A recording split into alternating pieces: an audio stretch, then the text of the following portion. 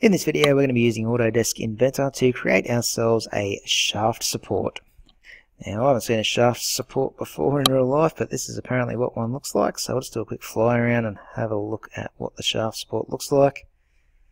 Okay, hopefully you got a bit of an idea of how this shape looks.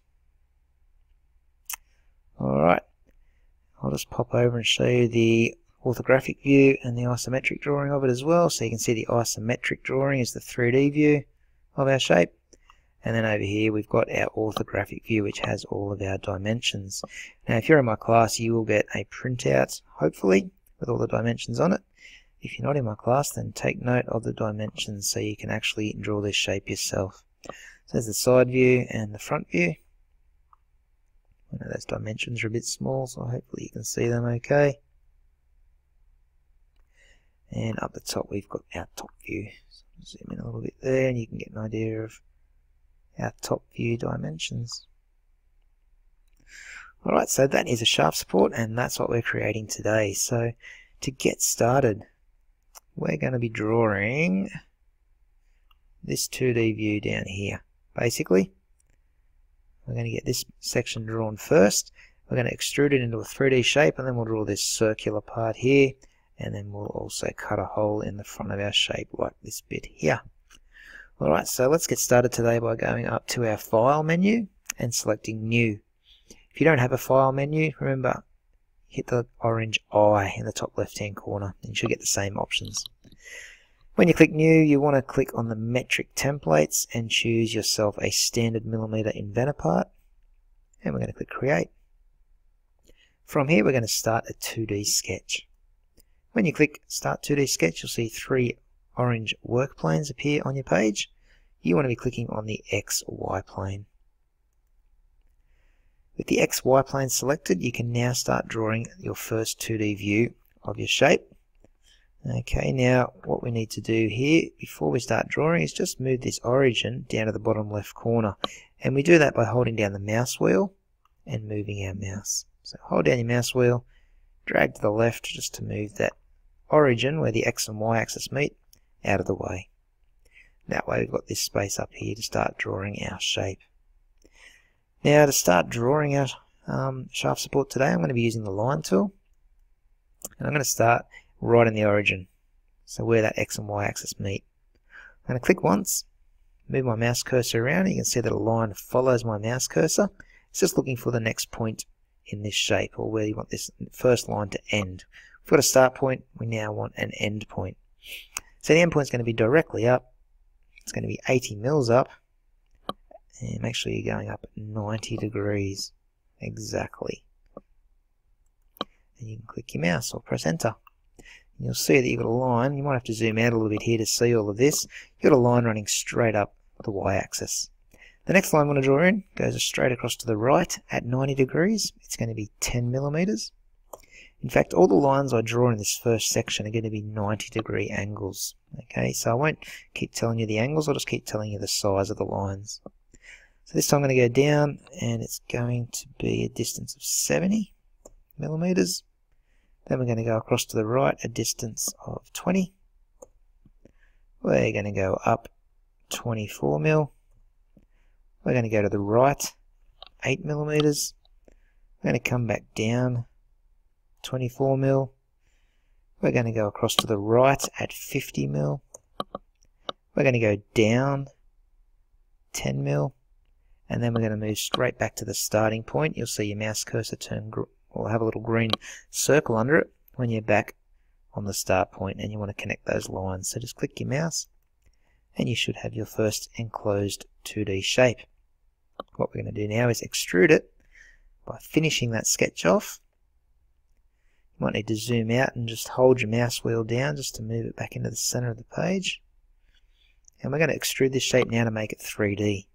So in your 3D model tab at the top, click extrude. Your shape will probably automatically select, and the distance you want to extrude your shape is 50 millimeters. Click OK once you've done that, and you can see we've got a good chunk of the shaft support already drawn. So that's looking good. Next thing I want to do is put a hole in the center of this front section here. Okay, so to do that we need to draw a circle, and we basically just need to extrude it to cut it out. So let's start a new 2D sketch first of all, and we're going to click on this front face of our shape just here. That will just flip your shape around. We're back in the 2D view here, and what we're going to do before we draw the circle is we're going to project the geometry. So the lines that we drew earlier in our first sketch, we're going to project it onto this second sketch. So we click the project geometry button at the top and just click on this square. And you'll see when you move your mouse away or press escape that these yellow lines appear. Okay, they're just guides. They're going to help us out with drawing our next sketch. Alright, they will disappear later on. So let's grab our circle tool now from our ribbon at the top.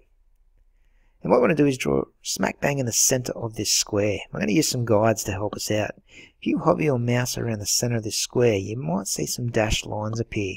There's one there coming out of the bottom. So that means I'm vertically in the center of the shape. If I keep moving towards the center, you'll see another line appear. That one's coming out from the right. So I've got two dashed lines now showing me that I'm vertically centered and horizontally centered. So I can now click and start drawing a circle out from the center of this shape. Now this circle needs to have a diameter of 30 mils. So type in 30 and press enter. Okay, and that's the only sketch we need to do on this view. So we'll just finish the sketch at the top.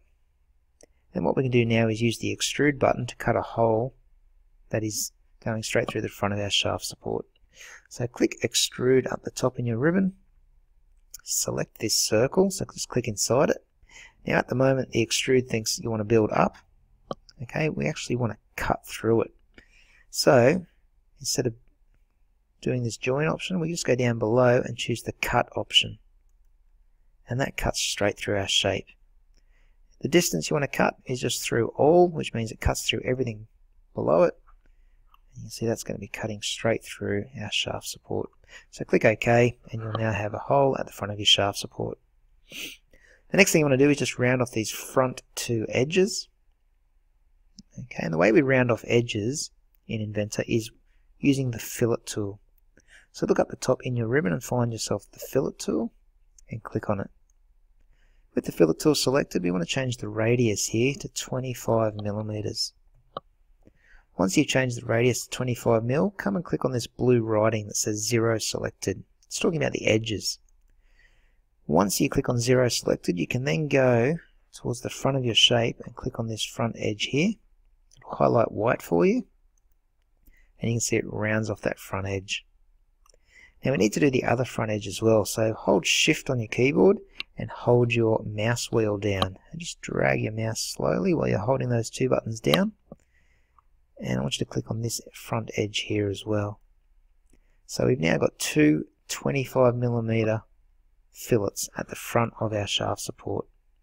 Click OK once you're done there, and you can see now we've rounded off the front of our shaft support. That's the front section looking really nice. So we're nearly done here now. Last thing we want to do, if I just zoom out a bit here, is we want to add a little bit that sticks out just up here. It's just some circles that stick out from the back of the shaft support. Alrighty. So what we're going to be doing is making one more 2D sketch. So click on the Start 2D Sketch, and we're going to click on this face right here. Okay, now we're going to project some geometry again to use some guiding lines. So click on Project Geometry, and just click on this rectangle here, or this front face. Press Escape to turn that tool off, and you'll see you get some yellow lines appear, which are just some guides from our previous sketches. Now what we want to do is draw a circle almost in the middle here. Okay, it doesn't matter where exactly just yet. Okay, now the first circle that we draw is going to be 24 mil in diameter. Okay, and the second one's going to be 36 mil in diameter, but we're just going to draw the 24 mil circle first of all. Now what we want to do is we're going to get it vertically in the center. So move your mouse around towards the center, and you should see a dashed line appear running vertically. Okay, that shows you're in the center of this rectangle. So just click once, drag out, type in 24 and press enter.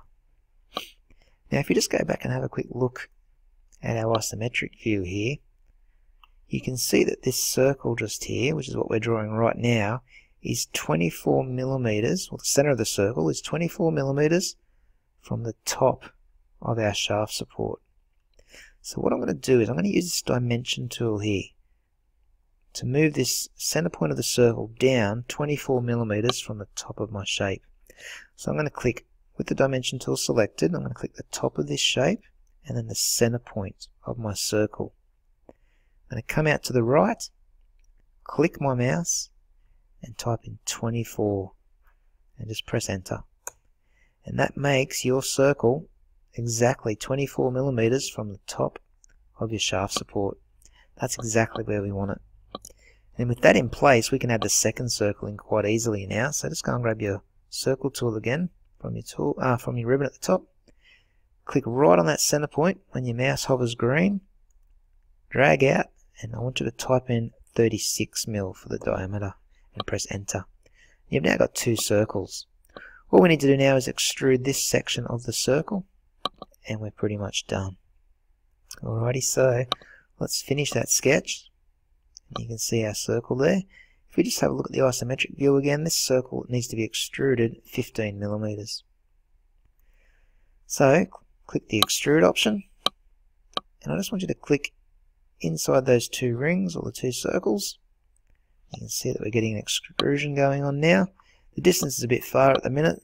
It's going 50, so I want to change that to 15. That's a better size. I'll click OK, and you can now see that our shaft support is all done. To finalize my shaft support though, I am going to go up to my appearance browser, which is this first color wheel, and click that. I'm going to search for steel, so I want to put a steel kind of look or material over the top of this. When I search for steel, I got these different types of steel. Doesn't matter which one you choose, I might just go with the polished steel. So I'll click and drag over my shape to select it. Hover over the top of polished steel here and just hit the little blue up arrow that appears on top of it. And that just pushes that fabric or that material out onto my shape. I'll close the appearance browser now. And you can go for a fly around and you can see that you've got a finished shaft support with a nice glow to it. Alrighty, so I'm going to save that. Make sure it goes into your graphics folder somewhere, and you want to call it shaft support. And leave that open. I'm just going to close off my examples for a second here. Okay, you should have your shaft support still open, because what we're going to do now is we're going to create the orthographic and the isometric drawings of this shape, or this object, sorry. Alright, so to do that we're going to go up to our File and New button again, and this time we're still going to choose a metric template, but we're not going to create a part, we're not going to create an assembly, we're going to scroll down this list and we're going to create a drawing. So look for your drawing panel, and you want to look for this one here that says ANSI millimeter.idw. It's basically standing for Inventor Drawing. Once you've got that selected, click Create, and we can start our orthographic drawing for our shaft support. So we're going to click on the Place Views tab at the top, and in the ribbon we're going to select Base. And you can see this brings out the base view, or basically the side view, of our shaft support. It's pretty small at the moment, so I might just change its scale here to double the size, so 2:1. And I'm going to just grab the green border of it here and just move it to the left a bit as well. Now, with it still selected, I'm going to go up, and you can see if you click above the shape, you get the top view, and if you come out to the right, you'll get this front view of the shape. I also want you to come up to the top right and click your mouse. Okay, and you'll get the isometric view of this shape. Click OK once you've done all that, and you'll see that they quickly change into just outlines of the shape. We will be changing how these look in just a moment. First thing I want to do is just name each of these shapes. So down in the bottom left, we'll start with the first one here. If you hover over it, you'll see a dotted red border appear. Double click on that dotted red border, and a little dialog box appears. In the dialog box, change the label there to say, in capital letters, Side View, because this is the side view of our shaft support. Click the little light bulb there, turn it on. That will make sure the label appears underneath the shape in a moment. And hit the little pencil here just to edit that, I want you to delete the word scale and just highlight the word view and change this drop down box to 6.1 mil, which just changes the size of the text to be a bit bigger. Click OK. Click OK, and you've now got the side view text written in. You can pick that text up and just move it down a little bit. Do the same for this shape over here. Okay, double click on the dotted red border, change the label name to front view. This is if we're looking front on at the shape. Just hit the little light bulb to toggle the visibility of that label and hit the pencil. Delete the word scale, highlight the word view, and change its size to 6.1 mil. Click OK. Click OK. Again, just pick it up and move that text down a little bit. For this view up here, we've got the top view, so double click on the red border, change the label to top view, toggle the visibility on in the pencil view there where you can edit the text, delete scale, highlight the word view and make it size 6.1. Click OK a couple of times and you've now labelled each of those drawings, which looks good. We'll just label this isometric view now. If we just zoom out a bit, we might be able to make this view a little bit bigger. So double click on the red border. Just try and scale it up to 3:1. See if it's going to fit. Might go a little bit out the line, so you might need to pick up the shape and just move it in. Yeah, that'll fit alright. The label for this one is isometric view. Turn the visibility on. Hit the pencil. Now we're going to leave the scale here this time. Okay, and we're going to highlight all of the text and make it 6.1 mil. Click OK. The other thing I want you to click is this little shaded box here, so the ball and the little cube. That just makes it coloured in basically. When you click OK, see it stays coloured in now, and we've got the little label below it that says isometric view with the scale 3:1, meaning it's 3 times its usual size. Alrighty, the last thing we need to do, actually second last thing we need to do is dimension these shapes, which means we want to see the measurements. So if somebody was to pick up this drawing and look at it, okay, we want to give them the measurements so they know exactly how to draw this shape. Alright, so let's start with the side view. It's quite simple, we don't need to add too much to this. From your annotate tab at the top, grab your dimension tool. The first thing I want you to dimension the width, or the length of this little circle that sticks out. So just click on this line here. Don't click on the center when you see that little green circle, because it won't work. Just click next to it and just drag up, and you should get a 15 that you can click and click. Just click OK. The next thing you want to do is just show the distance that the middle of this circle is from the top of the shape. Okay, so I'm going to click the top line here. I'm going to come down and find the center point just there. So that green circle, I am going to click it this time. Okay, and just drag up, all the way to the left, sorry, and you'll get 24 mil. Okay, that's how it should be looking. The other thing I want to do, these dashed lines here just represent the circle that's cut out from the base of the shape here. I want to get its distance from here into the middle there. So I'll dimension this line and then look for the center point, which is just there. You see the little green dot appear, so press the green dot, click and drag up, and then click OK. That's all we really need dimensioned on the side view. For the front view, it's a fairly easy one too. We've still got our dimension tool selected. I'm going to dimension this circle. Okay, so just click anywhere on the border of that circle. It's going to come out this side and click, and click. Then I'll do the bigger circle, same deal, click, bring it out to the side, and click. So you can see the diameter of those circles, 36 for the bigger one, 24 for the smaller one. Next thing I'm going to do is just work out the sizes down the side here. So I'll do this line. Whoops. I might have to actually click on this top line. And then this line here, and show that that's a 46 mil distance. I've got this line here, which is going to be about 24. And then this little line here, click, drag out, click, OK. Okay, while we're at it, we might do this top line as well, which is 50 mil. Click OK. So that's our front view all dimensioned. Okay, The last thing we'll do is the top view, which is just up here. Now we haven't got too much to do on the top view.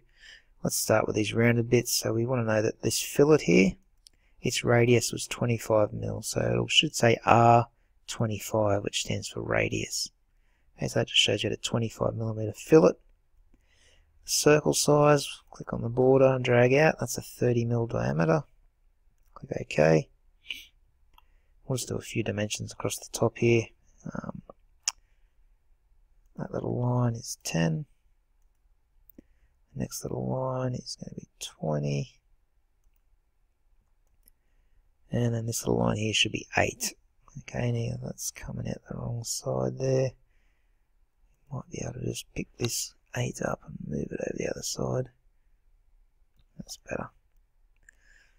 Alrighty, so I think that's everything dimension that we need to. If somebody was to look at this drawing now, they should have enough dimensions there to get the whole thing drawn. I don't think I've forgotten anything. So just this height here, we might put this height in. I don't think that was mentioned, no, so I'll put that in. So using my dimension tool, I'll put in the height of this, just 24, and that's about all. Oh, actually there it is there, 24, so I didn't need to put that in. I'll just undo that. You don't need to put the same dimension in twice. Okay, it's just an overkill and it becomes confusing. That's looking good. The last thing that we need to do now is just look down in this bottom right corner and put the title of our shape in, so just the name of the shape. So in our annotate tab, grab your text tool here, click in the title section and capital letters, we'll just write shaft support. Don't forget to highlight it, change its drop down box size to 6.1 mil, click OK. Press escape to turn the text tool off and you can pick that text up and just shove it up a little bit underneath the title. Alright, so that, if I zoom out, should be it. Orthographic view, the 2D view done, our isometric 3D view is done. We're looking good. Save that up. Make sure you've saved your shaft support, your actual 3D model as well. And you're all finished. I'll see you in the next video.